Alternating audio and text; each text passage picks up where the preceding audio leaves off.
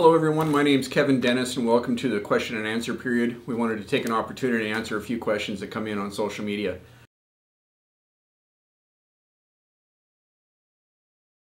So the first one is it illegal to have insufficient clearance available for a fall arrest system? And yes, it is. Federal OSHA and state regulators require that fall arrest systems have to stop the worker's fall before they strike the ground or next lower level. So that one's kind of self-evident.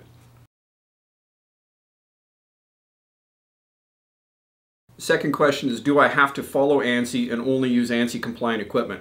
And the answer to that one is maybe. Federal OSHA and state regulators do not require specifically using ANSI equipment. However, reference to ANSI is often used in citations and arguments. So many people argue for this reason that for all intents and purposes, using ANSI equipment is a requirement. The exception to this is the state of California and any work done underneath EM 385 for the Army Corps of Engineers, as that state and the Corps does require somebody following ANSI and using ANSI equipment.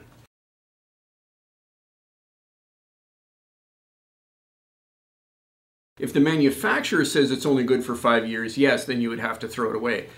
But we have found that most equipment manufacturers state that it's the function and condition of equipment that's used to determine whether you retire a piece of equipment, not just the age.